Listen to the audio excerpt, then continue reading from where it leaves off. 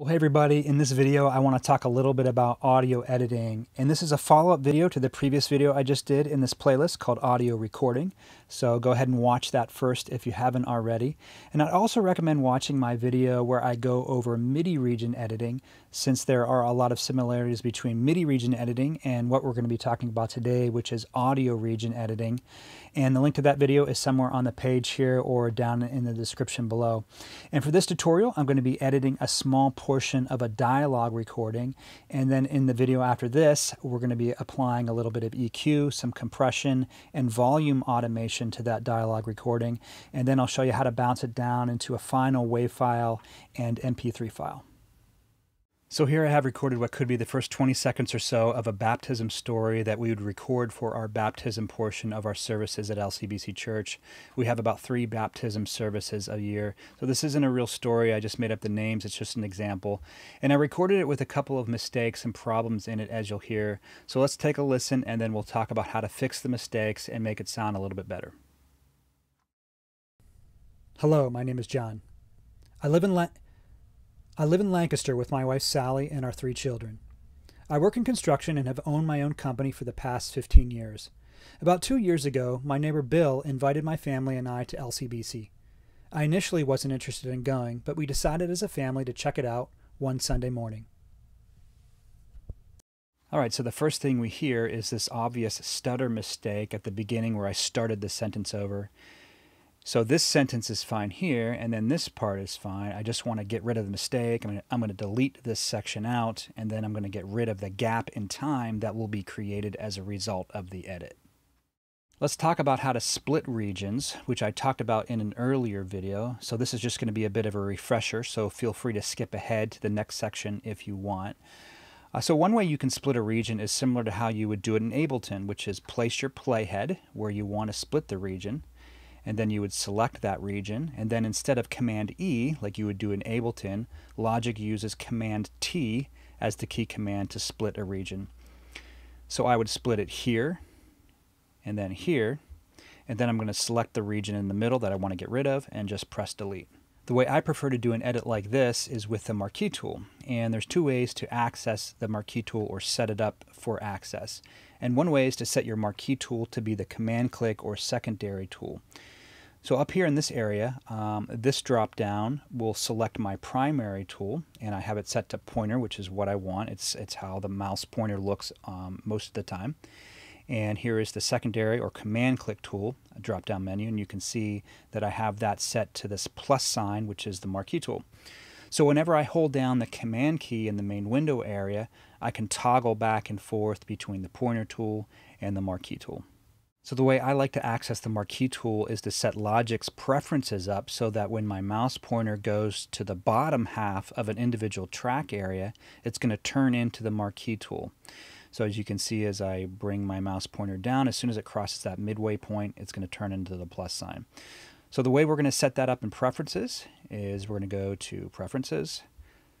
Let's go to General, Editing, and then we're going to click on Marquee Tool Click Zones.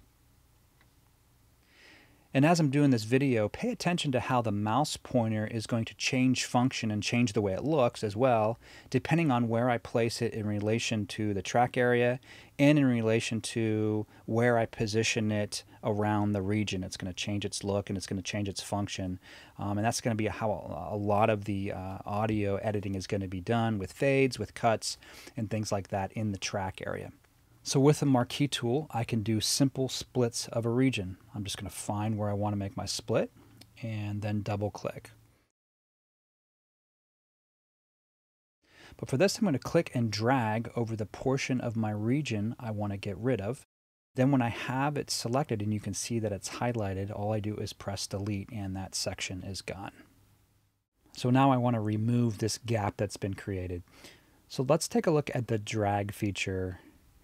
And this drop down is going to give you some options on how regions will interact with each other as you slide them around in the main track area.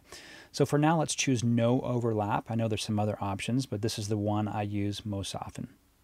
Now when I drag this first region just over top of the second region, it's going to trim that second region so that the regions don't overlap, but they're still going to butt up against each other. Let me just go a little bit further just to show you what I mean. See how that's cutting that second region? Let me just undo that. So also remember that if my mouse pointer is at the bottom corners of the regions, I can lengthen and shorten them by clicking and dragging the start or end points of the regions. You can see how that mouse pointer changes to that different icon look. And just be careful if you want to lengthen a region that you drag it from this bottom corner.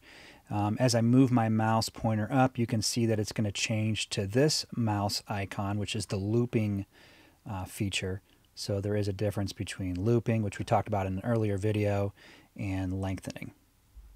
So what I'm trying to do here is find a natural gap of time between the two sentences, not too close, not too far apart. So you'll probably need to just kind of experiment to get that right feel.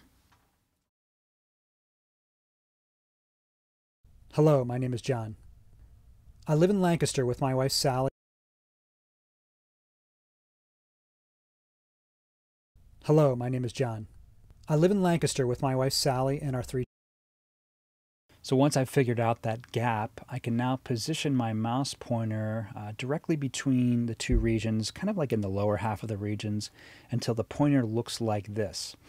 So now I can click and drag left or right to position that split somewhere in the middle between the two regions. And you'll need to listen to it. You want to make sure that you're not cutting off, say, the breath at the very beginning of a phrase. Let's talk a little bit about fades. So lastly, with this edit, I want to apply a bit of a crossfade between the two regions to make this transition really seamless. So if you don't use fades between your audio edits on your audio regions, many times you're going to hear this abrupt start and end point of the regions. Sometimes it sounds like a clicking sound, and you're not going to want that.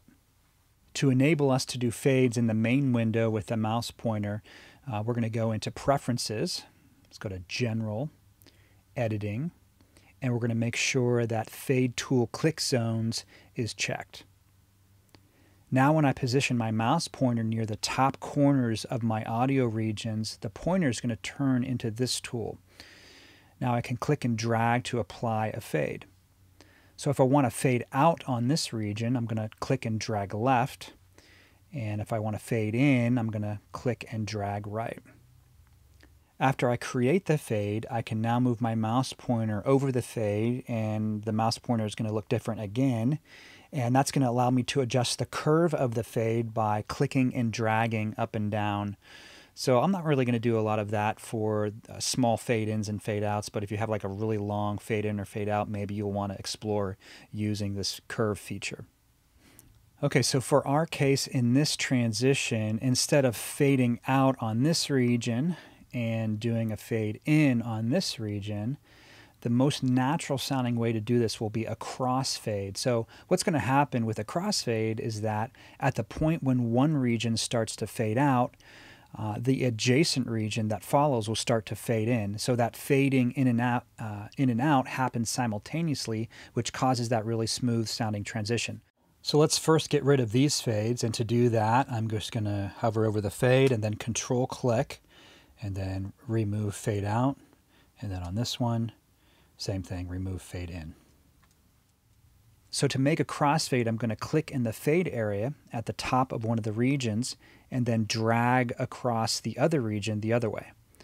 So just like with a normal fade, I can make that crossfade as long or as short as I want.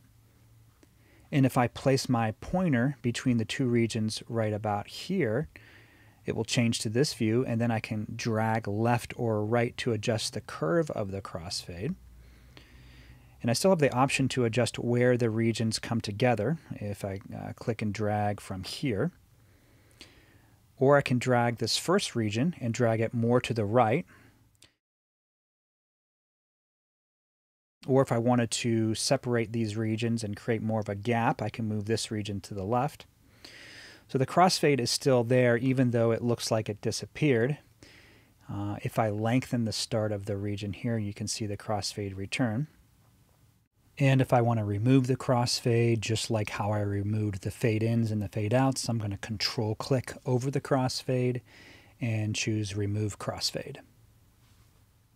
Now sometimes you can have lingering fades that don't look like they are there, but you might move the file around and all of a sudden a fade will pop up and it'll look kind of weird. You'll be like, hey, I didn't put that there. Well, let's open the inspector here and take a look at region parameters. And we're going to press more here. So this area right here shows all the parameters for fades and crossfades of audio files selected. And you can actually do all of your fade editing from here, and sometimes you're able to edit more fine detail doing it this way, but 90% of the time I'm doing my fades in the main window. But if you have some remnant of a crossfade on an audio file that you can't get rid of, go over here and set your fade in and fade out to 0 and make your type be out. All right, so we've done our edit and applied our crossfade, and this is what it sounds like now. Hello, my name is John. I live in Lancaster with my wife Sally and our 3. All right, let's keep listening to the file. I work in construction and have owned my own company for the past 15 years. About 2. So here we have a problem where it looks like the mic got bumped as I was recording it. So it's always a good idea to have your speaker do a second take of something, even if you think you got it right the first time, because these sorts of things might be hard to notice when you're recording, and you only might catch them after the fact. So I do have another pass at this line here. So I want to replace this line with this line. With the Marquee tool, I'm going to click and swipe over this line. Then I'm going to click and drag it to where I want to place it. And you can see as I'm doing this, the file is snapping to different rhythmic values since I have the snap feature on. I'm going to leave that snap feature on, but I can disengage it momentarily by holding down Control as I'm clicking and dragging. So now you can see that I have a very fine movement when I slide the region. And I'm going to place this right about here on top of the original. So let's listen to it, and then I can further adjust the position of it, move it forward or backwards, and then create the crossfades like I showed you before. Let's listen to the rest of the recording. Company for the past 15 years. About 2 years ago, my neighbor Bill invited my family and I to LCBC. I initially wasn't interested in going, but we decided as a family to check it out one Sunday morning. Okay, I think it sounds pretty good. So maybe what I'd want to do is just trim this end region just a little bit here. I'll put a fade out at the last region, and let's make sure to put a fade in at the very first region as well. Well, thanks everybody for watching. In the next video, I'm going to be adding some equalization and compression to this recording and also doing a little bit of volume automation on it. And then I'm going to show you how to bounce it down to a WAV file and an MP3 file.